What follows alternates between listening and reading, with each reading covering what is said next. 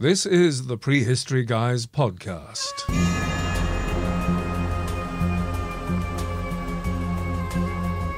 I'm Rupert Soskin. And I'm Michael Bott. Welcome to the Prehistory Guys podcast number 25. You know, I'm not sure how to kick this one off because we've wanted to interview this giant of archaeology for ages, but he's just so eternally busy that gaps in the diaries are frankly as rare as Denisovan teeth. Denisovan teeth, so true. This month's special guest is none other than the man you keep hearing us call Mr. Ubiquitous, Professor Timothy Darvill OBE. Indeed. It really is a treat to get Tim on the show. I mean, his CV is way too long to wade through here. But we could offer a nutshell approach, couldn't we? Or we could even offer the anecdotal approach. I mean, there's no end of lists that we could rattle off, but that would take up most of the podcast, I think. It is true. I think we should certainly not leave out the fact that there are not that many archaeologists who can claim OBE. No. It just does show just how hugely he is held in esteem. Well, a couple. I mean, one major thing, and this will come up in the interview, that Tim and his colleague Jeff Wainwright, the late Jeff Wainwright, were the only archaeologists in this century to have been granted permission to pierce the turf at Stonehenge and actually dig within the circle. It is quite something, isn't it? Yeah, that starts to give you an indication. But we've got sort of anecdotal things. There is a Neolithic settlement, but 4 miles from where I'm sitting now, near Stratford upon Avon, and it so happens there used to be a henge there. If you Google Barford Henge, one of the names that comes up, Tim Darvill. If you Google an awful lot of things, the first name that comes up is Tim Darvill, even to the extent that I was looking into some stuff in the south of France. Enclosures in the south of France. Let's have a look at this. Oh, Professor Tim Darvill. You think, well, where haven't you been, man? Indeed. If you go to Crickley Hill in Gloucestershire, as Rupert and I did, we look out across the valley, half a mile away to the next peak along, which is called Peak Camp, strangely enough. Guess who dug there? Tim Darvill. Mull Hill on the Isle of Man. Yeah. Tim Darvill. It's everywhere you look. Darvill was here. Yes, it is quite extraordinary. Quite extraordinary. And he's directed projects in Germany, Russia, Greece, Malta, just all over the place. It's we don't call him Mr. Ubiquitous for nothing. No, we don't. I think without further ado, we ought to get him in, shall we, and say hello. I think we should. Yeah, let's do that. So, welcome, Professor Tim Thank you. Darvill, to the Prehistory Guys podcast. About damn time too. Well, it's been looking forward to it. So, the first things first, I think the question we want to ask is, kicking things off, where did it all begin for you? Where did it all begin? Yeah. My word. I'm very lucky in a way because I think the archaeology bug bit me at a very young age. And I was very lucky because we were living in the Cotswolds at the time. And of course, that's one of the richest areas for archaeology in northwest Europe, really. Absolutely. And I was always rather keen on digging holes and finding things in the garden. And I don't think it happens so much today, but I was one of those children who was allowed to play outside most of the time. And so being in the garden, being out and about was kind of part of early life. And I suppose that led into, the inevitable, what is this? Where did it come from? How old is it? What's it like? How's a fossil, and how's this a piece of pottery? And these kind of questions which, children start to ask. And I remember one of my first memories is actually my father, who was a civil engineer and interested in gravel and rocks and all this kind of side of things, giving me a book, and it was Graham Clark's book called Prehistoric England. Well, age 4 or so, I don't think I dealt with the text very well, but there were pictures, and that was really important and really interesting. And amongst the pictures was a picture of Beela's Knap, which was a long barrow not too far away from where we lived. And pretty quickly, as a lad, one makes associations between the pictures and something interesting, and the fact that it was in a book, so therefore it must be really important and hugely interesting, meant that we went up there and did blackberrying and visited the site. And it just drew me into thinking about the landscape, thinking about the holistic nature of the landscape, the plants, the animals, the rocks, the fossils, the people, all the things that go with archaeology these days. And it drew me in rather well. And I was very lucky because back in the late 60s and 70s, there was a lot of archaeology going on. Yes. And you could join in. I mean, even as a schoolboy, you could join into excavations and surveys and so on. And I did, and went on to excavate at Roman sites and prehistoric sites. And when I got to sixth form college, we didn't have lectures every day, so I used to skip out and do excavations with the local archaeological unit, which was run by Alan Saville, working on barrows up in the Cotswolds. And 2 days a week, very often, I'd be actually out in the field digging, and the other 2 days up at college doing my A-levels. Yeah. So was there a moment when you realised that you were going to be an archaeologist, or was it a kind of assumption from the age of 4, kind of?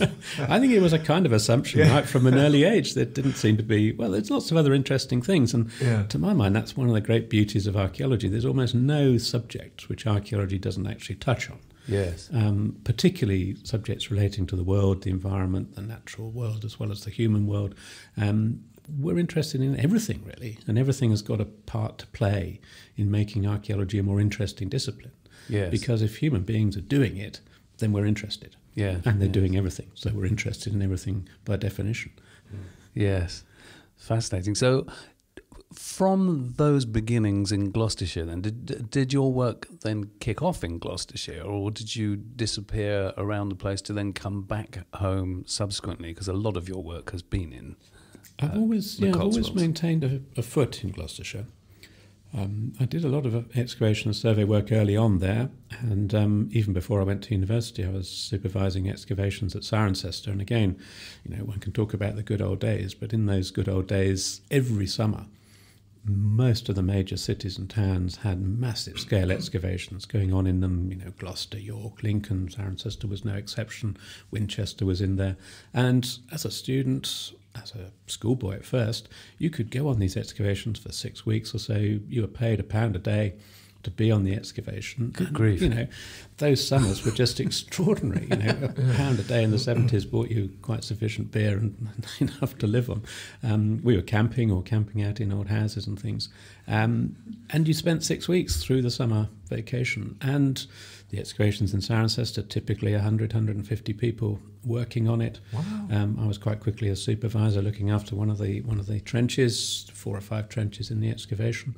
And so the summer was just a delight. And I suppose that, perhaps more than anything, for 2 or 3 years, made me think this is actually the life to be. Yes. And of course, as you get into archaeology, you find that you're out in the summer. So from, broadly speaking, May through to the end of September, you're out in the field. Yes. And then, of course, from September through to the beginning of the next field season, the next year, you're indoors in the warm, writing up, sorting out your pottery, looking at the flints and doing all the other things. So in a way, what's not to like about it? You're outside at the perfect time of the year and you're inside when it's best to be inside. Yeah.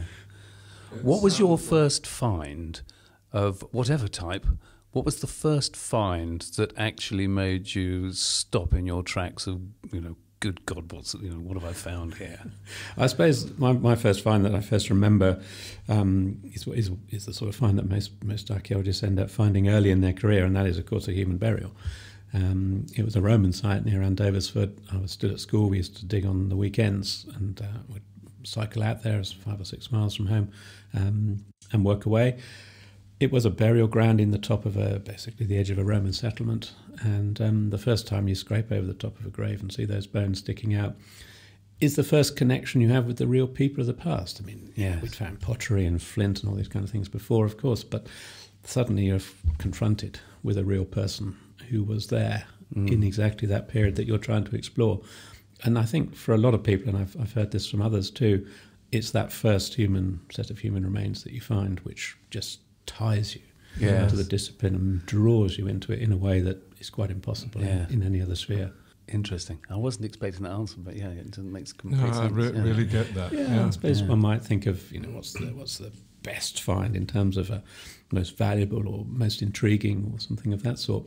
But I've done work on the Roman and medieval periods and so on. That's all very interesting, but it's prehistory which really fires me up. And of course, as you go back into prehistory, particularly the Neolithic and so on, there's spectacular finds, but they're not perhaps spectacular on most people's scale.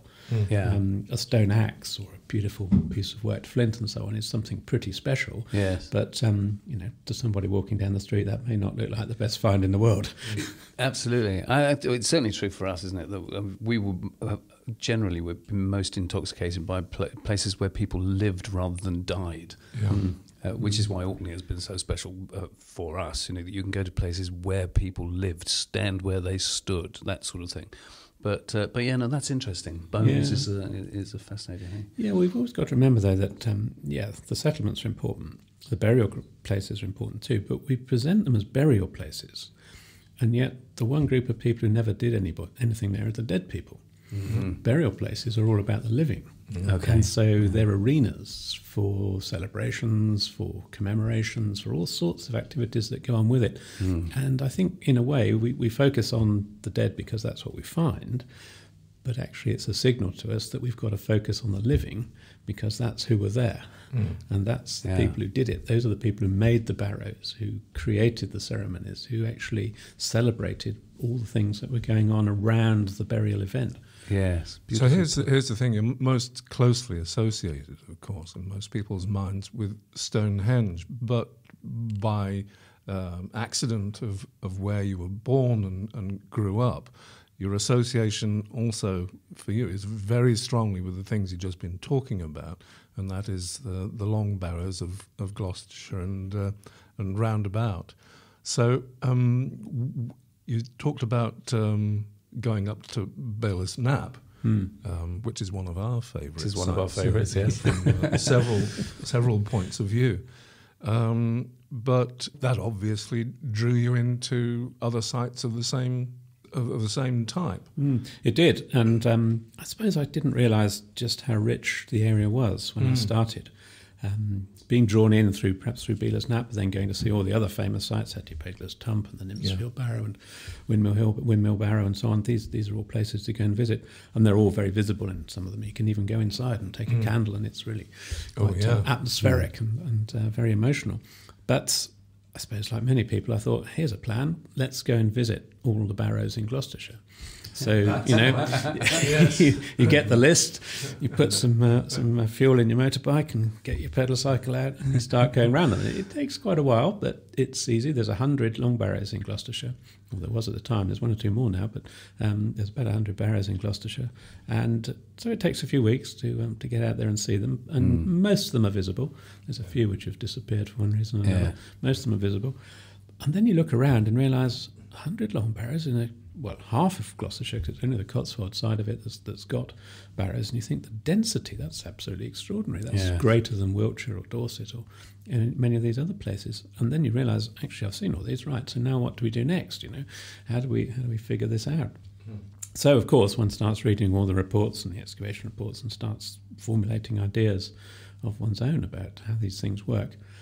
And to bring us sort of up to date on this bit, there came a point where I was thinking about long barrows and thinking, well, we need to have another opportunity to excavate one. We need especially one that's got several phases to it. I was involved in the Hazelton excavation, but the Hazelton Long Barrow was all built in one phase. They just basically went to a virgin field and parked a long barrow there.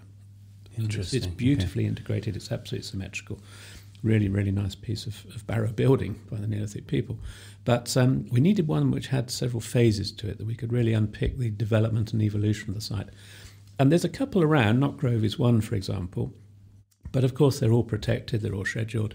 Access is therefore quite difficult, and it's controlled by the legislation and all the rest of it. And I really wanted to try something a little bit different. And rather than having a really fixed, prescribed, so-called research design where all the questions are set out, and you almost have to answer the questions before you even start digging, and this always seemed to me the wrong way round.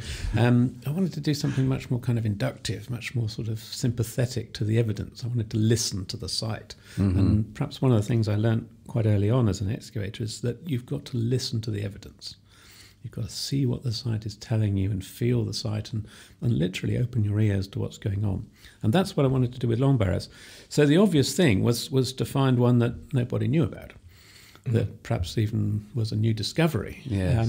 And that's happened, although it happened more or less by chance, that a farmer came across one on his land and phoned me up and said, people have said this could be a long barrow, maybe come up and have a look if you like. And so, of course, I did. And I walked across the field with him and said, this is probably one of the best long barrows I've seen in a very long time, actually, and nobody knows about it. Yeah. Unfortunately, because his own sympathies are very similar to mine. He's very interested in the land and the environment and the sustainability of the landscape and the deep heritage that goes with it. All those things came together, and he's allowed us very kindly to open up that long barrow and start exploring it. And as it turns out, it looks to be a multi-phase long barrow with several periods of activity there. And whilst we're only probably halfway through the excavation as it stands, it's got a huge amount of promise. And already we're finding lots of things which people have just not even considered in relation to long barrows. One of which I just unfold is that Beela's Nap is reconstructed with a really smooth top, a really smooth profile to it. Yeah. It's beautifully sculpted and it looks very fine. But did long barrows look like that in the past? Mm-hmm. To understand that, the bit you've actually got to explore is not the long barrow, but it's all the collapsed debris that's spread out around about. In other words, how the long barrow fell apart. Yes. And we've in fact spent nearly 3 seasons now examining what everybody else just shoveled away, which is the collapse around the outside. Yeah. And what we've discovered is that there is a structure to that collapse. It's not all the same. There's some areas which are much thicker and much denser in collapse, and some which are really rather thin and disappeared. And so when you start to put that collapse back onto the barrow, you realise it wasn't a smooth profile like Beela's Nap. It was actually a lumpy, humpy kind of profile, whereby bits of the barrow were taller and perhaps more substantial than others, and some bits may have been little more than just a platform with great sort of mounds within it. So even our basic, if you like, understanding of what a barrow looked like as you walk towards it has already changed. Yeah. And we're only just beginning. If you can hear me chuckling in the background, it's because I know what we're talking about here, Alex. Mike's done some troweling on that collapse and he knows exactly the pain and the care we've taken to examine it. But it is amazing. It's quite addictive, though. It is addictive because once you start looking at how stone falls and how it works, gradually you get your mind into it and gradually you get your eyes to see what's going on, and you can understand the natural process. Maybe people and animals are involved a little bit, but it's basically a natural process of decay. Yeah. And as I say, I'm afraid to say, most barrows in the past have shovelled most of that away. Yes. And have therefore lost that very valuable information. So that's wonderful that excavation is ongoing. Could you speak a little to your thoughts about how long we talk about them being places of the dead, but of course for them they were places of the living to go and do what they do. So what is your take on that, the use of a long barrow? The way that long barrows are used, well, that's one of the themes that we're exploring through our excavation. But what's very clear is that we can't even imagine the weird things that happened at long barrows. The weirdness of Neolithic ways of being, the strangeness of the way that they do things. And they seem quite happy to move people about, partially decayed bodies, body parts, absolutely clean bones. All these things are being moved about. And it may be that they're in fact going off and stealing bits of other people from other long barrows and bringing them back and putting them in their own. I think we've got to completely revolutionise our thinking about how this goes. We've tended to make the past quite a simple place. People, of course, like to make it a primitive place as well. I don't ever think it's primitive. It's incredibly sophisticated in its own terms, in its own way. But the past is a very complicated place, and the Neolithic is so far beyond our comprehension of what's normal, what's practical, what's doable, how the world actually works, that we've just got to step outside everything that we think. And the nice thing, we can be fairly certain that everything we think about the present world, the Neolithic people thought differently. Yeah. So we can just put all of our baggage to one side and start again. And starting again means going back, as I've said just now, going back to listening to the sites. There's a famous quote from David Clarke, who was a theoretical archaeologist back in the 1960s. He wrote a book called Analytical Archaeology in 1968, which nobody could really understand at the time, but we now come to see what he was talking about. He studied beaker pottery. That was his favourite thing. Right. And at one conference, he famously said that beaker pottery didn't speak, but if you were very quiet and you listened carefully, it whispered. And I think that's how a lot of sites are. They don't talk to you, but if you give them space, give them a little bit of time, they will whisper to you. And the skill of the archaeologist, I think, is to hear what's going on. And it's being quiet, i.e. putting to one side our own, what's going on now for us. And It's certainly true that, in fact, one of the things that we only came to realise recently at a conference was the ways that the dead were moved around, as you say. Do you know what? Archaeothanatology. Archaeothanatology, yes, indeed. We didn't know what that was. I'm not sure I do now, actually. But archaeologists are good at making up new words. But one of the things that was fascinating, we were actually unaware of quite how many cave burials there are in Britain, and the one that I found particularly interesting was a site where all the bones that they've excavated are like phalanges and things. They're little bits that would just drop off a body. So it's like they've gathered up these nefarious bits, and there was a special place for them to be. I find that quite intoxicating, actually. It is, and in fact, strange you should mention that, because one of the things that we've spotted now at some of the Cotswold Barrows is that hands and feet are treated differently.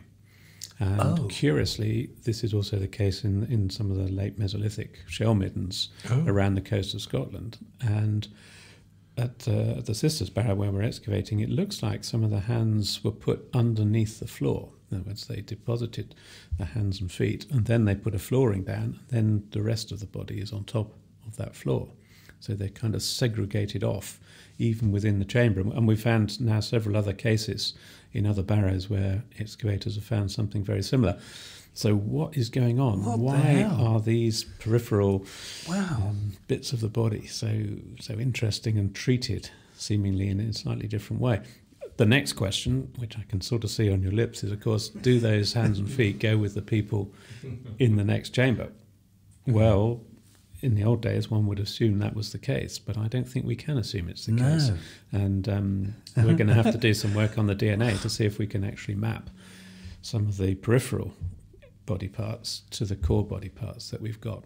And this, I think, is, DNA opens up some fantastic avenues of investigation. Yes. And it's going to be the future. And we're going to have to, in a sense, have field laboratories out there and actually doing it in real time as the stuff is coming out, so that we can see what the relationships are. And I think we're going to be surprised.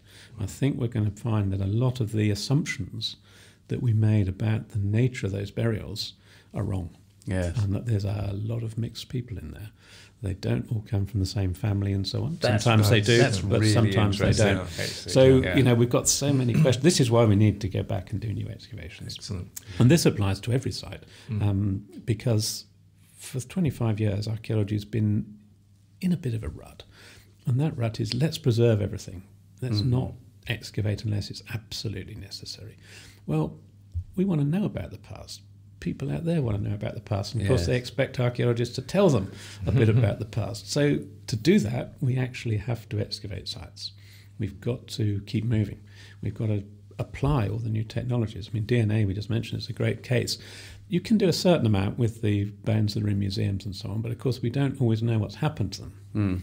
We don't know how they've been treated. We can't even be absolutely certain in some cases that they do come from where they say they come from. Yeah. So getting new stuff and actually having the scientists, if you like, working on the DNA on the site, looking at the samples as they come out of the ground, is as close as we can get to the surety we need that sample is exactly from that spot, and we can process it and look through it. There's no chance of cock-up in that sort of system. So we've just got to keep asking questions, and we've got to go back and excavate, and we've got to do it in new and interesting ways. Excellent. Now, I was born on the Isle of Man. Rupert knows the Isle of Man very well, so it's a place very close to our hearts. How did you come to be excavating on the Isle of Man? The Isle of Man's become a place very close to my heart as well, and it is an archaeological wonderland, and actually one that not many people know much about. As you both know from being there, you can find archaeology in pretty much every single field on the Isle of Man. In fact, I've never found a field that doesn't have archaeology of some sort in it, and the Neolithic is actually quite rich there too. But it is a slightly strange story how we came to be there. We still send all of our students out on placements. They go and work with industry, with a museum, with a government agency or something like this. It's a really important part of our course and a really important part of training for students. You've got to have real-world experience. Back in those days, we're talking now the 1990s, we used to go and visit each student on placement. We used to divvy up amongst the staff in the department where we would go. And the department used to pay even better. So we had this opportunity, which I'm afraid cost prohibitous doing nowadays, but we used to have this opportunity to go and visit the student and just spend a day or two in the place where they were working and find out what was going on. So it happened that a student was on placement to Manx National Heritage. And I drew the straw, which was actually a rather good one, as it turned out, to go and visit. And I'd never been, that's not quite true, I had been to the Isle of Man once before, just to visit and see a few sites. I drew the straw, went up there, and at the time they were working on their redisplay of some of their collections, and they were very interested in their Neolithic pottery and so on, which was perfect for me to talk about and help them with a bit. And at the same time, there was an expansion of a big limestone quarry in the south of the island. And a few weeks before I got there, there'd been some pits discovered with some Neolithic pottery in. And so we went out and had a look at it. And it became pretty obvious that what was needed was some more excavation adjacent to the existing quarry, which was where they were going to expand into over the next decade or so. And so we went and did some geophysics and the usual pattern of things. And, of course, it was absolutely thick with archaeology, and several things stood out on the plot as potentially Neolithic. And so we agreed with Manx National Heritage that we would do a programme of excavation, which they partly supported and we partly supported. We used it as a training excavation. Right. So it was a very happy 10 years of 10 years of excavating at the Ballan Quarry. And we found everything from later Mesolithic pits and areas of occupation, right the way through Neolithic enclosures, Neolithic pit clusters, through into Bronze Age field systems, a very nice little Bronze Age settlement with 4 houses in it. And then there was an Iron Age settlement with 3 houses in it. And then there was some, what we would call sort of early Christian period occupation there as well. So it had pretty much everything going for it. And within the area we excavated, which was several hectares, we got a complete sequence right through. As with so much big-scale excavation, we're still processing material. And, one of the daunting things about the kind of excavation I've just been talking about is the sheer volume of stuff that you get to process. Yes. And one of the things which I'm particularly keen on, and which does slow us down a bit, I'm afraid, but it's hugely important. So many excavations throw away the best evidence, and the best evidence is the soil. It's the matrix in which all this stuff exists. Sampling that and understanding the matrix allows you to understand where the stuff came from. Now, everybody studies the pottery and the flint and all the other bits and pieces that you get and forget about the matrix, and yet that's the most important bit. And so processing that soil through and sorting it all out does take a long time, but it completely enhances and in many cases alters the interpretation of the artifactual material. Yeah. And I personally don't believe you can even start to think about the artifacts until you've understood the context and the matrix. Mm-hmm. So say a little bit then about how you would analyse the matrix then, because obviously the preconceived idea is that, as you say, you would be looking at the pieces of flint or what have you. Yeah. So how do you actually approach that? We've evolved. We've been developing the approaches to this over a number of years, and we've evolved a strategy which seems to work now. It's taken a little while to get it right, but broadly speaking, we sample every single matrix, every single context, with a small volume of soil, which we process in great detail. We wash it through, we sieve it out, we quantify the different grades of minerals and sand and silt and so on, which are in there. We create a full analysis of the background matrix. We then sieve that through and extract any charcoal and any micro remains, plant remains, insect remains, anything of that sort, so that from our initial 5 litres we've got a complete spectral breakdown of all the microscopic stuff that's in that layer. And of course at that point we suddenly realise that the objects have come in with some of that microscopic stuff. And so it's part of that process. If there's particular aspects of that sample that we then want to look at, for example, if it's very rich in charcoal, we might then go back and resample that context to get the charcoal out. So we've got a really substantial section of that. If we found there was a lot of microflint debitage in there, for example, we'd go back and resample that context to get the microflint debitage out. So everything gets processed to a high level but in small volume. Right. And once we spot what's interesting about it, we would go back and take more. Fascinating. In bigger volumes. The trick in many cases, in other places, is often to take big volumes and then to analyse tiny amounts of it, which is a very wasteful system. We do a lot with a little, and then we build up according to what's worth spending a bit more time. Fascinating. So it's the other way around. Yeah, what was the name of the quarry that you spent so Ballown. much time? Yeah, Ballown is the quarry we were working on. It's in the south part of the island, just to the north of Castletown.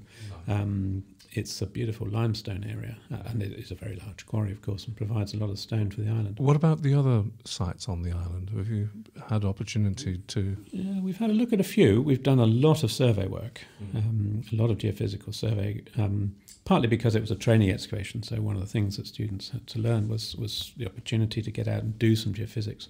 So over 10 years with quite a lot of students, you do quite a lot of fields. So we did, I think, about 4 square kilometres of geophysical survey around Ballown. And then we went and picked off, if you like, all the known monuments, all the Long Barrows of the same sort of period, and we did detailed surveys of those as well. We didn't excavate any of the other Long Barrows, and we just did surveys on those. We did a bit of work at Ronaldsway Airport when they were expanding that, and did some test pits and so on there. I think there's subsequently been some bigger scale excavations there. And we did 1 or 2 other small trenches here and there, but it was mostly survey work out of Ballown. Mail Hill is one of our favourites. Yes. Any illuminations there? Because that's a tremendous site. Tremendous site. It's on a plateau. It's on its own little plateau, looking out across the Irish Sea. And when you stand on it, you see the beautiful cliffs of Bradda Head, I think it is the cliff that you see, which has early copper deposits. It has copper deposits in and some early working. Fantastic site. Mole Hill itself is a series of 6 small passage graves arranged in a circle. The mound unfortunately disappeared long ago, but some of the excavations did find things in the kists, in the chambers, white pebbles, some beautiful pottery. In fact, it gives its name to the pottery style on the island from the early Neolithic. Well, it's a very interesting site. Its analogies and, as it were, origins are probably somewhere further south down the Irish Sea. There is a very similar site in Pembrokeshire, for example, which has the same situation. It's on a plateau, little platform, overlooking the coast, overlooking areas where there's probably metal ores as well. And the arrangement of multiple passage graves is something we don't find much in England and Wales, but of course we do find in Western France. And in Normandy we get this same sort of collection of passage graves all in a single mound. Okay. Yeah. So I think its origins lie somewhere to the south, probably across the Channel in Western France, that sort of area. But there is a bit of a story, because when we came to survey Mole Hill, we did some geophysics and we mapped everything, and we got home in the evening and processed the data, and of course it came up on the screen, and there's what looks to be a ditch around it. And we thought, wow, ditch around a passage grave, that's something pretty special. So the following day we went and did a bit more on it and had a careful look, and we did some resistivity as well, and we couldn't see this ditch. We're thinking, what's going on here? Why are we getting a beautiful signal on the gradiometry which suggests that there might be a ditch, and we can't see it on anything else? And then it penny dropped. There had once been a barbed wire fence around the site. And of course, as it rotted, as the metal rotted, these little fragments of iron fell down into the ground and became incorporated into the soil over a distance of, I don't know, 60 or 70 centimetres either side of the fence. The fence was long gone, but its signal was still there in the ground. Good catch. Good catch. And it just goes to show very, very careful, very cautious one has to be. In fact, we've come to the understanding that you accept nothing on a geophysical survey until you've sampled it. Yes. Until that time, it is simply an anomaly. It's not an anything in archaeological terms, it being an anomaly. Once you've sampled it, once you've looked at it, then you can say something about it. But there's a great danger of rushing into print with something special, and that one showed us to be a little bit cautious. So if we can bring ourselves back over the other side of the Irish Sea, I'm fascinated by your path to becoming associated with Stonehenge. Stonehenge is the site that everybody likes to think about, and Stonehenge is really good to think with. It's a classic site, of course, and it's a honeypot site. And it's really, really important in focusing our mind, not just on the monument itself, but on all the things that are going on, chronologically speaking, before and after the stones, and spatially speaking, in terms of how that landscape works, not just around Stonehenge, but as part of a pattern of ceremonial centres right across the whole of the British Isles. So, but what was your personal journey to that? Well, it's a really interesting thing. So many times one gets involved in archaeological sites, just as we were talking about with the Isle of Man, almost by chance, by things conspiring and opportunities appearing which you can take up.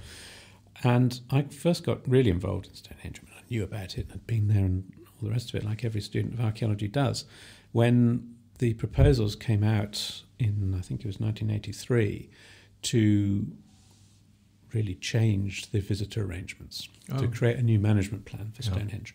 And the first job that English Heritage did when it was created, and I think Lord Montagu went to Stonehenge and announced it, was to say, right, we're going to sort out Stonehenge. 1983. Keep that date in mind.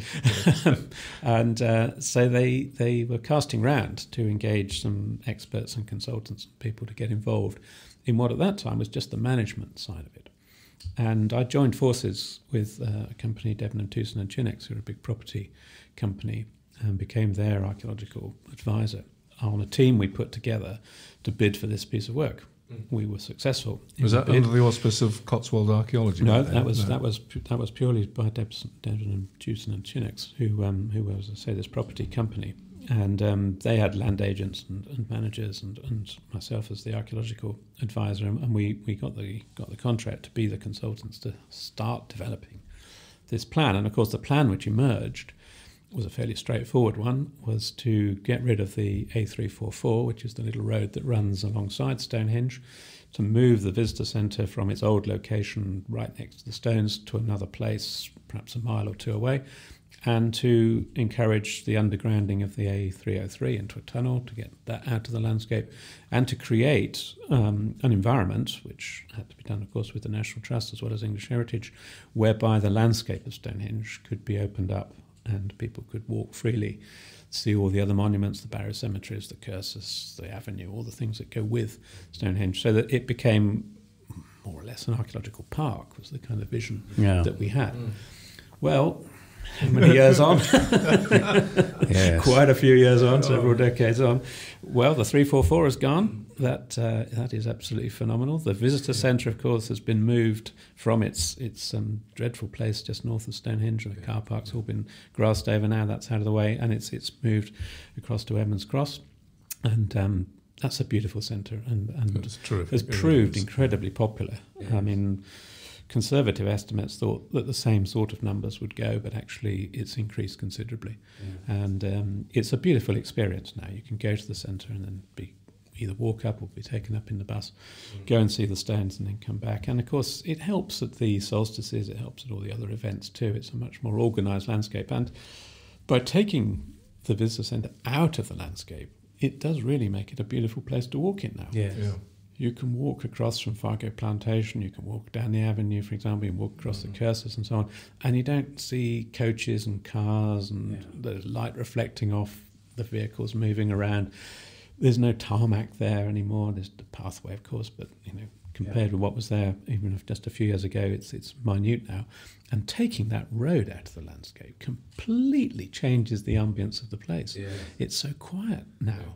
And the only disturbance that's left, of course, is the A303. And, well, that's an ongoing debate at the moment. We're on tenterhooks as to what the government is going to say about that. Personally, I just hope we get that tunnel going as quickly as we can. Yes, and we can. Feelings run very high, don't Feelings they? run high on both sides of that.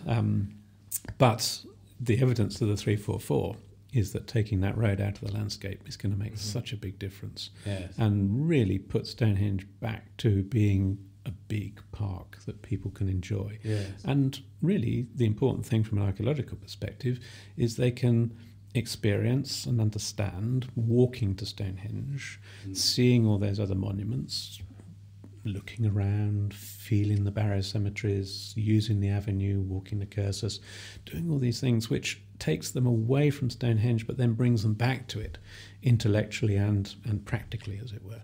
Yeah. And I think personally that plan that we evolved back in the 80s, if it comes to fruition and there's just one more piece of the jigsaw to tap into place, as I say, when that's achieved, the amazing Stonehenge landscape is going to be even more amazing. Yes.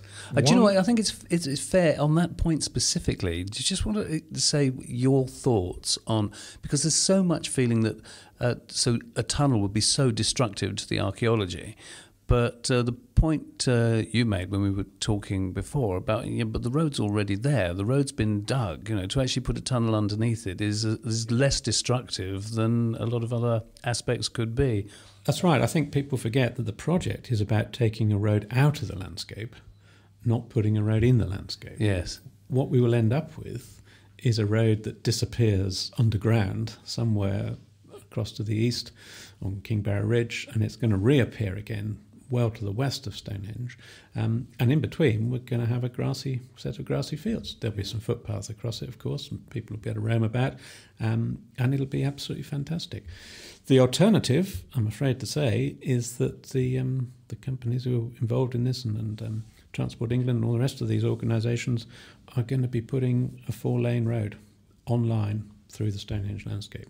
That's the alternative. Which is far more destructive. Which is far more destructive, both physically and also in terms of the light pollution, the air pollution, the sound pollution, and all the other things that go with it.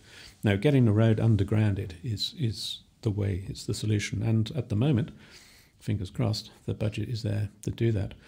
The alternatives which people have talked about, and it's totally fair and reasonable, is to move the road a long way to the south. But of course we know that as soon as you start moving big roads, you start damaging a lot more archaeology. Yeah. At the moment, the distance is minimal between point A and point B on the existing road. If we had to move the road, let's say 5 miles to the south, then the amount of road you'd need to build is hugely greater. I mean, maybe 20 or 30 times more road has to be built. And what we know is that the World Heritage Site is a completely arbitrary line, and immediately outside it, there's just as good archaeology as there is inside it, perhaps even better in some areas. And no one's going to build a road through that part of Wiltshire without doing some archaeological damage. The work that's been done by a lot of experts over many years to get the portals of the tunnel in the most archaeologically appropriate places, that is where they do the least damage, means that I think we can get a great solution and everybody wins. Mm-hmm. It's not a subject that we've brought up on our podcast at all, but I think it's really great to hear that perspective on the whole thing. It's important. We could talk longer on that subject. But we look at one of the lenses, one of the perspectives that we have on Stonehenge now is largely down to yourself and your association with the late Geoffrey Wainwright. How did you speak a bit about how you came to work with? Well, Jeff was involved, of course, in the management side of the Stonehenge project right from the beginning, and I knew Jeff even before that through his work as head of the Central Excavation Unit and things that we'd done with them in the past. So we were good friends at that point already. Once we got involved in the management project, then we realised that there was a lot more common interest as well in thinking about broader things and thinking about the archaeology itself as well as how we look after it. And so we soon got to think about how we could pursue that a bit. Jeff, of course, was a Pembrokeshire man, born and bred in Pembrokeshire, and Wales was right at the centre of his thinking. And so when he retired from English Heritage, he moved full-time down to Pembrokeshire And that provided us with a great opportunity to start exploring the Preselis in a bit more detail. And we set up a project called Spaces, which was to have a look at the distribution of monuments around the Preselis. Can I just say something that I picked up on? It was only in 1923 that, I've forgotten his name, who first pointed out that the Bluestones came from the Preselis. Yes. And you and Jeff Wainwright were the first archaeologists to go to the Preselis in all that time since. That's pretty much right. That H.H. takes my Thomas, breath who away. was the petrographer for the Geological Survey, was the first person to make that connection, as you rightly say. Back in he published his paper in 1923, and not many archaeologists went down there to really follow it up. Peter Druitt did a little bit of survey down there. Peter Grimes did a little bit of survey work down there, but they never really broached the big question, which is, where are the quarries? How does it actually work? And that's what was at the forefront of our mind. And we spent several years just literally surveying very carefully across the Preselis and identifying possible quarry sites, not just for the dolerites that go to Stonehenge, but other kinds of stone as well. And subsequently we've excavated a couple of those and got some very appropriate radiocarbon dates, and all that worked. But of course that meant we had to look at the Stonehenge end as well. And what was, I think, really nice about the project is that it was almost a kind of seesaw research program that started in the Preselis, but then moved to Stonehenge, and then moved back to Preselis, and then moved back to Stonehenge. So all the time we were looking at the two ends of the route, as it were, of the process that was going on. What a life! And trying to balance those things up. And then, of course, there came a point around about 2007 when we started thinking, well, what we need, of course, is some new data from Stonehenge. What we need is to get back inside Stonehenge and get some properly collected samples, which might help us do some dating, but more importantly, we could quantify the kind of stone which was there, and again, look at this question of the matrix and how the site actually works. And so there was an opportunity to do that, and we went there in 2008 and did a very small excavation. It was only 2 meters square, but actually it was the first time anyone had excavated inside the centre of the stones. Yes. And it's still the only excavation that's been there. It's the only excavation inside the middle of Stonehenge this century. Well, that's something we really wanted to ask you, is when you're given the opportunity to make a hole in the ground in probably the most revered site that Britain possesses. Yeah. You know, what was it like for you at the time? Was it absolute trepidation, or were you completely excited about just getting stuck in? We were completely excited about it because it was the fulfilment of an opportunity to get some new data and get some new insights into what was going on there. As I said several times before, really, there's a limit to how much you can press old reports. They're great, and you can reinterpret them and re-look at them and so on. But somehow you've got to get new information, new insights. And so that was the driving factor. We realised we could only do a small amount. We chose carefully where we wanted to put our trench. It turned out, of course, to be much more complicated than we thought it was going to be. Nobody had known, what a surprise. Yeah, nobody had excavated there since 1960. Nobody could quite even remember some of the things that went on there. There was nobody alive who really understood what was done back then. So we were going almost cold into it in terms of experience of working at Stonehenge. We couldn't draw on other people's recollections and so on to speak of. But having said that, I mean, we had a very competent team, both processing the samples on site and working in the trench. It was logistically tricky because, of course, our processing site was way off outside the car park area. We were actually inside the stones. We couldn't get in and out very easily during the day, so stuff had to come in the morning and then out again in the evening and so on. Well, logistically, it was incredible. Just to say, I mean, it was sort of skipping over it a little bit lightly because there's a lot more to it than that. How long have we got? Even an archaeologist with a reputation you had at that time, there's several hoops to jump through, high hoops to jump through in order to start, applying your spade to the turf at Stonehenge. There was a lot of hoops to jump through. Not only that, but when you get to apply that spade to the turf at Stonehenge, there are several television cameras pointed directly at you, which is not the usual way things happen. There wasn't. And well, there was an awful lot of meetings, an awful lot of documents had to be produced, not least all the health and safety issues and the ethical issues and the process of the excavation. Just so and people how know. it all works. Just so the people know, volume yeah. of, I can't remember how many pages the thing runs to, but there are literally hundreds of pages of project design and all the development stuff that we needed to get the permissions and so on. But I have to say, everybody was actually enthusiastic about making something happen. And we received very positive responses right from the beginning to do this. So that was all very encouraging. But of course, the time came, as you rightly say, and the date was set. It snowed, I think, the day before or the day after. It was certainly very cold at that time. We had to break the ice on our equipment sometimes. But I can't remember how many international press cameras there were, but the first press call, I think, had 30 or 40 crew there, all of whom wanted to film us putting our spade into the turf, although, of course, the turf was put down there in 1982 and 83, so it wasn't awfully old, but the first few layers were pretty modern. But nonetheless, it was the sort of symbolic breaking of the soil. We had to do that a few times so that everybody could get their shot of it happening. After that, they followed us carefully, and the BBC were very closely involved in the whole project. We involved them right from the start, and that was hugely important. And so they ran live links from the excavation into a tent we set up in the car park, so there were big screens. And you could, I didn't, however, of course, go and have a look myself, but there was a live feed of what we were doing in the trench. I can't imagine what that looked like, but a lot of people seemed to enjoy it, which was great. They made several programs about it, of course, which was absolutely spot on as well. And importantly, we involved a lot of other communities in our work as well.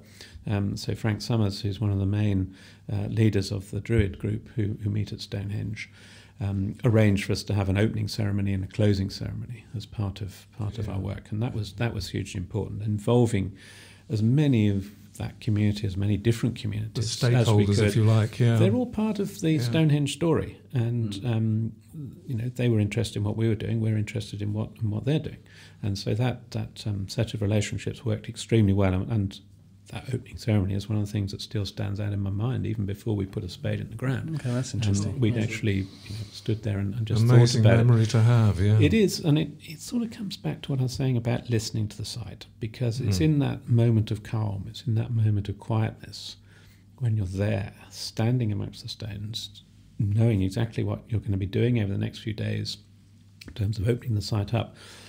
And I suppose at that moment you tune in, if that's the right expression, but you tune in to the land, to the site, to the deposits, to the stones. Yes.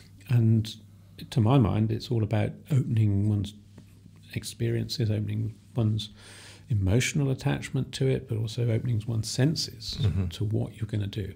And sometimes you just need to stand and be quiet at these places and just feel how the site is going to unfold. We don't know, but we've got to be prepared, in a sense, to see and feel and experience almost anything in that little block of ground that we're now going to take apart. And we ended up taking, of course, huge amounts of samples, so much, we took so many samples, we had to buy some soil to put back in the trench to make it up level again at the end of the excavation, because I think it was something like 3.5 cubic metres of sample. That's interesting. Were you cautious about where you bought it from? Oh yes, it had to be properly sourced, and it was very nice soil which had been treated, so there was no contamination in it. There was no material in it. That was all agreed with English Heritage where we got it from, but we had to top up the site and of course put it all back. It's very hard to see where the excavation is now. When you go inside the circle, it's actually pretty hard to spot it. Aside from the degree to which your findings fed back into the theory that you and Geoffrey Wainwright came to the site with, what were the big takeaways about what had been going on at Stonehenge in the interim? Well, I suppose one of the big themes of Stonehenge, one of the themes that Jeff and I were very keen on developing, was the idea that Stonehenge doesn't have one explanation. It's one of those sites that is, of course, very long-lived. It probably changed its purpose, its function, if you like, over the course of the 1,500 years or so that its main phases represent. And why should we assume that even in any of those one periods the thing was used for one purpose. An analogy, it's not a good analogy, but an analogy is a church today where people are married, people are buried, people are christened, there's harvest festivals, there's all sorts of interesting events happen there, celebrations, commemorations. It's not one thing, it's a whole range of different things. And so our idea is, of course, that Stonehenge is multiply used at any one point in time, and that the architecture and structure of the site reflects those many different uses. And so our job is to start unpicking some of that architecture. And I think we've been quite successful in that, in just recognising, I think really for the first time, although perhaps others would say they spotted something similar, that the sarsen structures, which our excavations show remain in place once they're built, they just stay there. Those are the architecture of Stonehenge. They are the framework, if you like, of how the building works. Inside it, we've then got these bluestones from Wales, which just move about the whole time, and they're always being smashed up, replaced, moved. They, to us, are the power of Stonehenge. Whatever Stonehenge is about, it's the bluestones which are the power behind it. They are the power of place, if you like, at Stonehenge. And one of the things we wanted to do was get a really good sample of the so-called Stonehenge layer, which is this deposit of broken up bluestone, which every other excavator has always reported, and we found it too, running across the site. It's about 10 centimetres thick, and it's basically just broken bits of bluestone. Right. And what it shows, of course, is that the bluestone monument was continually broken up and used for things. Now, the reason we wanted that sample is so we could see what it comprised. Previously, they kept bits, but we didn't have complete sets. And what we found is that they were working those bluestones. They were smashing them up. They were making things out of them. We even found a little rough out of an axe, for example. They were making discs, things which we interpret as amulets, talismans, these kind of things, lucky charms, if you like. Yeah. And that is what sort of evidence we were looking for in relation to our bigger notion, which was that the purpose of Stonehenge included, wasn't necessarily exclusively, but included a healing role. Just as, for example, Santiago de Compostela or Lourdes or Mecca or any of these other great ceremonial religious sites have at their heart looking after the well-being of people. The spiritual well-being, the physical well-being, all these things, of course, in prehistoric contexts are wrapped up together. You can't separate it out in the way perhaps we do today. So that idea of healing and well-being is something which was central to our idea. And but really that we found that idea of healing and well-being is not a whimsical idea plucked out of the ether. There are several elements, several pillars that support that that idea. That's absolutely right, and we developed those and thinking about those before we started our excavation. And part of the reason for the excavation was to get the bluestone data to start analysing that in a bit more detail. So the foundations of that argument actually come originally from good old Geoffrey of Monmouth, who basically tells us that. Now, the nice thing about Geoffrey is that it's the first time that anyone wrote about Stonehenge. It's the first, or it's the earliest, I should say, account that we've got preserved of Stonehenge. Dates to the 12th century, 1130s, that sort of period. It's the only archaeological site in Britain that he comments on in any detail, and the detail we've got is very considerable. So there is a debate, and there has been since Stuart Piggott wrote about it in Antiquity many, many years ago, as to whether we should accept elements of Geoffrey's text as oral tradition, which he'd embedded, as it were, in the fantasies that he created of the history of the kings of Britain all around it. Piggott liked the idea, we're happy to accept as well, that the sources available to Geoffrey of Monmouth included oral traditions, and some of those could be quite ancient. When we look at his stuff on Stonehenge, he's very clear that, and he says it several times in the way the narrative unfolds, that the reason those stones were moved is because of their healing properties. And he wraps it up in the idea of magical properties and magical powers that Merlin is involved with. Of course, that's the nature of the narrative that they were creating. Isn't there specific mention of hollows and water? They describe exactly how it should be used. And the way it works is that you create pools, and that the water in the pools is what actually, if you like, affects the healing process. And the bluestones, or at least the stones, because of course he doesn't differentiate the different kinds of stones, the stones are involved in that process. Well, the bluestones are what we must be talking about, and in more recent folklore we find it's the bluestones which are considered by people to be the healing stones, and there are pictures from the 17th century onwards of people chipping bits off and so on, and we can see that on the stones today. We can still see the scars, as it were, from where people have done that in modern times, and we've got the evidence from prehistoric times of the flakes and the remains. So this is a tradition that certainly goes right back. The weird thing perhaps is, and the important element for connecting up the theory, is that those same traditions also apply on the Preselis. So holy wells, sacred springs are very, very much a part of the Preseli landscape. Many of them are still in use today, and if you go to them, you find that they've been used in the last few days or weeks or months. There's remains there of people's deposits and so on, and sometimes they scratch their name on stones and things.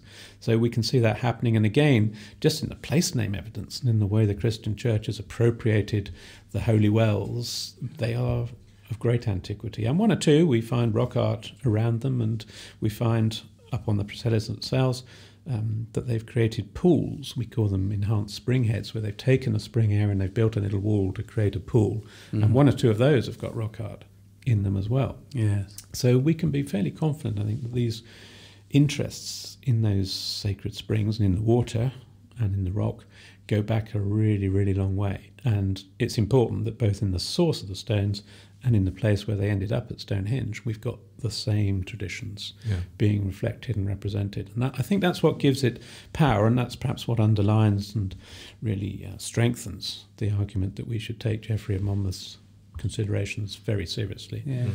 It's interesting. How broad do you think was the notion of chipping away bits to take as amulets? Because it brought to mind the King's Stone at the Rollright Stones, where you actually have the illustrations over the centuries that show you how the shape of the stone has changed from where people were chipping bits away. Yeah, I think a lot of sites have got this process going on, and really we have to recognise that throughout prehistory, of course, concerns about health and well-being were absolutely central to people's lives. I mean, it must be one of the most fundamental emotions that a human being can experience. Yes. You want to be as well as you possibly can be, and just as importantly, you want your loved ones to be well as well. So, this is right at the heart of human existence. Especially if you're experiencing pain and seeking some kind of escape from that. Yeah, so of course they're going to build monuments, they're going to build places to facilitate well-being or to obviate pain and these kind of things. Everybody does that. That's a part of what every major religion is involved with. It's about making people healthy physically and spiritually. And the two usually go together, of course. This is at the heart of it. Archaeologists have danced around the idea of ritual and ceremony for so long and haven't jumped into the middle. And when you jump into the middle, as we've done, what you find is that middle ground is all about human emotion and human well-being. Yeah. Wow. Yeah. The gods help, of course, they're part of the story. Yes. The physical landscape helps, that's part of the story. But at the end of it, it's about people being at these monuments, being at these places, creating them in a way that makes them feel better at the end of the day. Yes. And that's really what so many sites are about. And we've just got to loosen up a bit on this idea of ritual and say, okay, ritual, that's good, but what exactly do we mean? It's not just about carrying a few corpses and putting them in the ground. It's actually about building stones. It's that powerful human emotion about well-being that has so much power that it brings the whole of Neolithic society together in order to create this extraordinary place on the Salisbury Plains. You begin to understand how people had the motivation to transport those stones over all that distance by whatever means. There's nothing more fundamental than people's well-being. At the end of the day, that's what can drive people to extraordinary feats. Absolutely extraordinary lengths, absolutely. And, when you look at the bigger picture, Stonehenge is one of at least 2 or 3 dozen ceremonial sites across the British Isles, but it stands out as the biggest and the most important in the way that you can pick out the Meccas and the Santiagos and the Romes and the Jerusalems and so on as the big places in medieval times. There's only a few of them at the top of the tree, as it were, at the top of the hierarchy, and they're known to everybody. and the really difficult cases, if you like, go to those big places. Yeah. Everyone's got a local access, and they've got their local church, if we follow the medieval analogy. So they did in the Neolithic. They had their own local shrines and their local places to go, and no doubt local people who could look after them. But occasionally you've got to go to the big place, the big centre, and that's Stonehenge. We could, obviously do a 10-part series. I was going to say, yes, we could talk for many hours itself, but I know that you also want to speak about archaeology general and the way forward for archaeology. But before we leave Stonehenge, is there anything you need to say about that, to underline that would actually be interesting to people that came away from your 2008 dig, or any other details? Well, I mean, we're still processing some of that dirt, actually. Wow. In fact, I had some boxes of it out in my room this last week, looking at the stuff. We're getting on nicely with it, and of course, every box you open seems to open up new stories and new insights into what's going on. There's still so much to find out about Stonehenge. We've only scratched the surface. Before too long, I don't know what I mean by before too long, but in the next decade or so, there needs to be some more excavations there to follow up other ideas and develop other ideas. We've got to keep this ball rolling, got to keep it moving.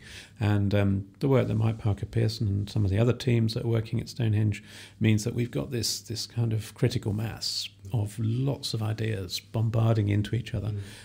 I don't think they're all mutually exclusive. We shouldn't set them up against one another. They're often actually complementary ideas.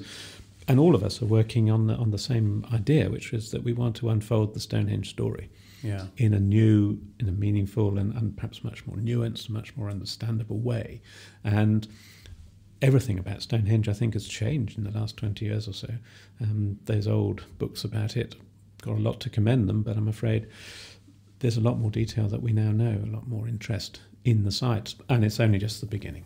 Exciting. Only just the beginning. Exciting stuff. Yeah. So, to the present day, well, yes, in a manner of speaking. Well, we know that you have other big projects of where you're taking archaeology now. There's always lots of projects. There's too much to do in a single lifetime, of course. But archaeology in the last 20 or 30 years has been an incredible experience, and it's incredible personally to have been part of it, part of a big team of people who are working on it. I mean, what's been achieved is absolutely phenomenal. When you stand here in 2020 and just look back, see the amount of work that's been generated through the commercial world of archaeology, for example, 4,000 excavations a year. They've changed the story about every period of the prehistoric and the Roman and medieval and even more recent past as well. They've changed our basic understanding of those things. When you look at the success, for example, of the Portable Antiquities Scheme, they've got 1.5 million finds registered on the Portable Antiquities Scheme. Good grief. That is extraordinary. When you look at the changes in legislation in relation to treasure, for example, something which people often think of, archaeology and treasure kind of go together hand in hand. The amount of treasure cases now, and more importantly, the stuff that's coming through, the contexts that are coming through with it, and the opportunities which are now being really exploited to the full to get out and excavate sites where these things are found. Yes. Again, it's just changed our understanding of things. When you plot out, you can go online, there's fantastic resources online these days.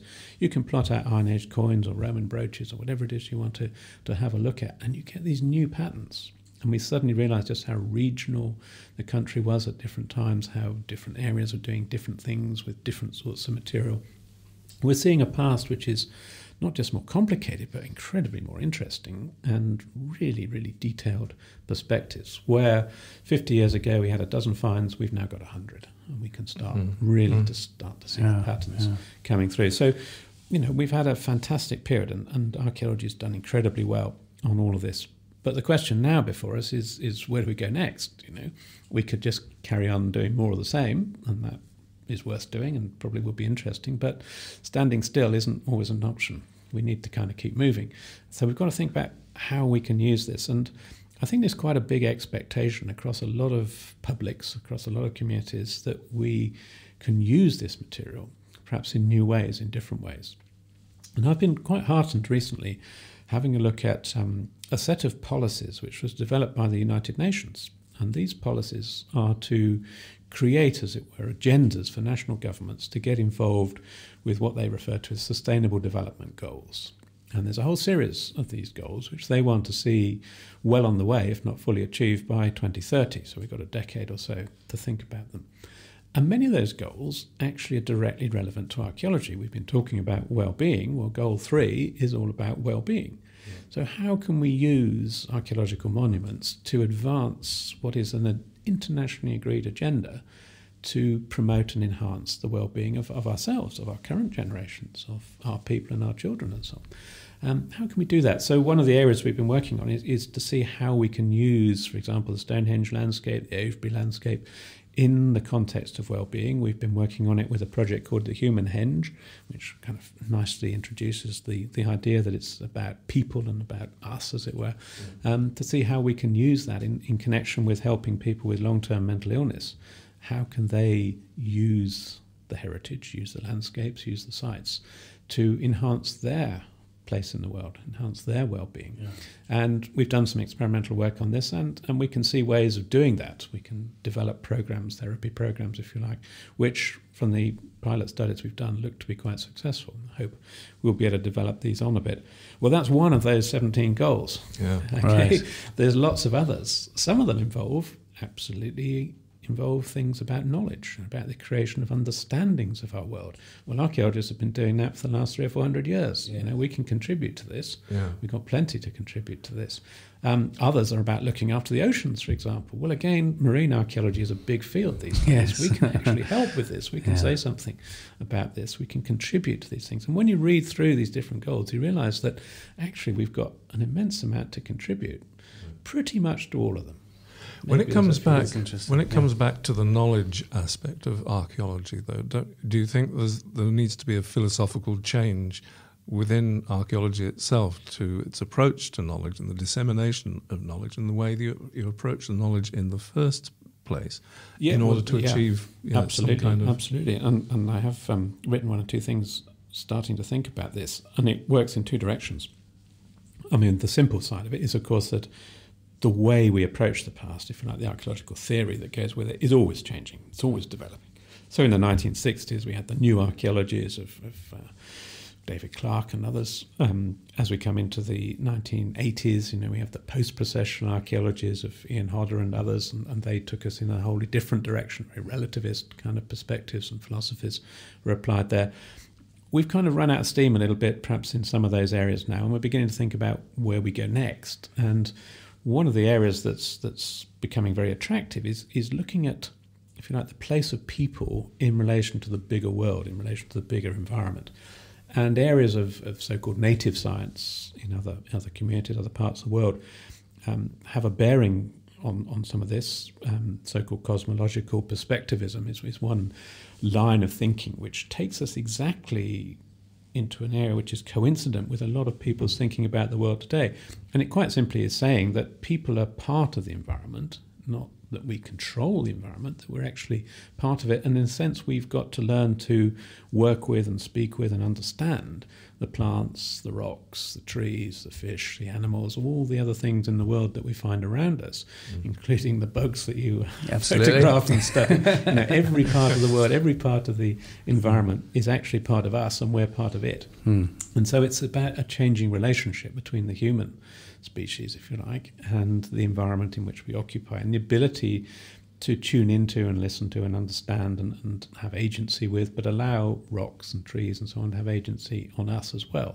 So these are sort of areas that are being explored a little bit more in a theoretical way, and I think they've got some really exciting possibilities in that way of thinking. Do you think that'll help us? But there's another side, sorry to interrupt you, there's the other stream, as it were, is a recognition that there are lots of different kinds of knowledge. We've tended to assume that archaeologists produce stories about the past, which we do, and do quite well, actually. But there's a lot of people working in archaeology who are producing what I would refer to as strategic knowledge. It's knowledge we use in planning systems. It's knowledge we use in environmental assessment. It's the kind of knowledge we use in the world to make decisions by politicians, by government agencies and all these things. And we've got to feed into that process. It's a very different kind of knowledge. It's a very different kind of understanding about the world. And you might say it starts from different positions in the sense we're thinking about how we go forward. Should we build that road? Should we build that hospital? What should we protect? What should we preserve? What should we excavate? These are very different questions from what happened in the Neolithic. Yeah. But we could accept, if we accept those two knowledges, maybe there's others.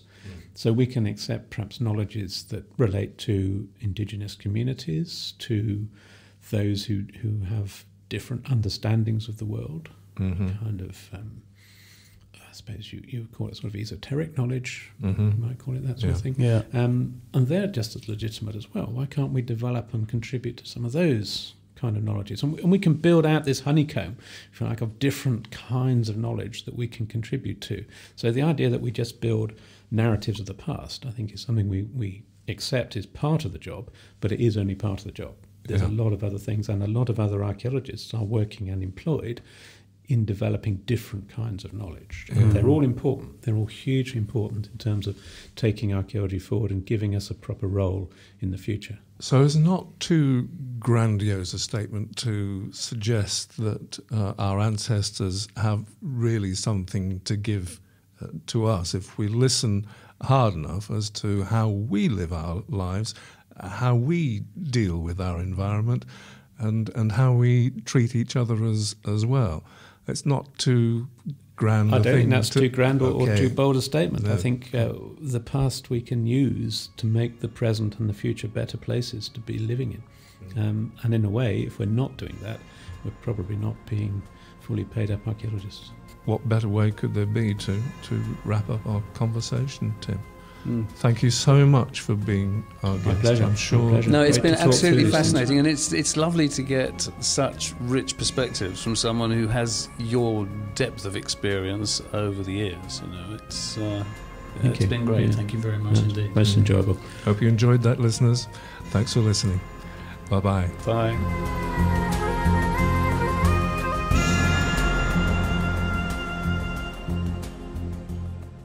Hello, Michael Bott here. Thank you for watching this Prehistory Guys show. There's loads more to watch, and you can get to some of it on this playlist here. If you'd like to receive updates about when we publish new content, hit the subscribe button, and you can unlock even more content by becoming a Patreon supporter. Hit this button here to find out more about that. See you soon.